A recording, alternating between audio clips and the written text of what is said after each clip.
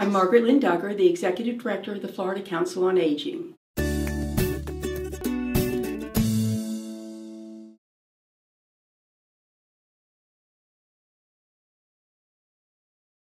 The Florida Council on Aging is a statewide membership organization celebrating its 60th anniversary this year. So even in 1955, a group of people who were interested in aging was a unique thing in Florida, but you see where we've come from that.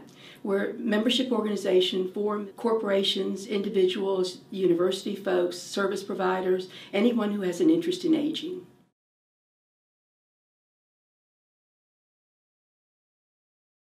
Well, hopefully, each of us is aging and will age for a long time. So, number one, it should be a personal interest. But secondarily, Florida is the state with the highest population percentage of older adults in our population. It's over 4 million people now. So we have a significant part of our population that is in that characterization. And also, they have much to contribute in terms of volunteerism, employment, consumer issues. Many of them have considerable wealth to make purchases, homes, appliances, cars, children's toys and clothing, golf, all kind of entertainment. So they're a real source of revenue for our state and our businesses.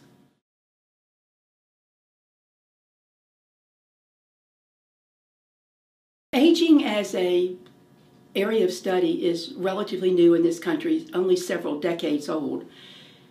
And while we have many businesses and corporations who are doing a fairly good job and working hard at it, I'm not sure we have an example of anyone who is really doing it to their max.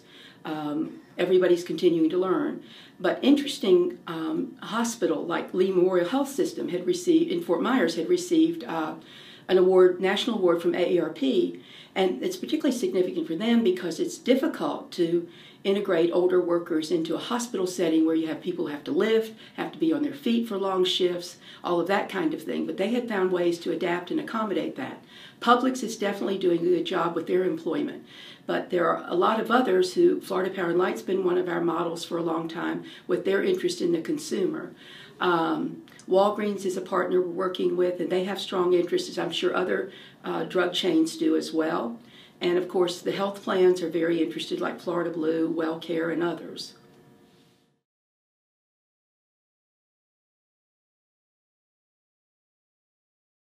If a company wanted to become very expert or very accomplished in hiring older adults, things that they should consider include the attitudes of the people who work there and recognizing that in some cases, older adults are much more productive. Flexibility in work hours and times is good because people who are retired and taking another job like to travel some or do educational pursuits. An understanding that all of us are different. Some of us have the ability to stand all day at McDonald's and help, others don't. That kind of sensitivity and a willingness to possibly accommodate that is another kind of issue.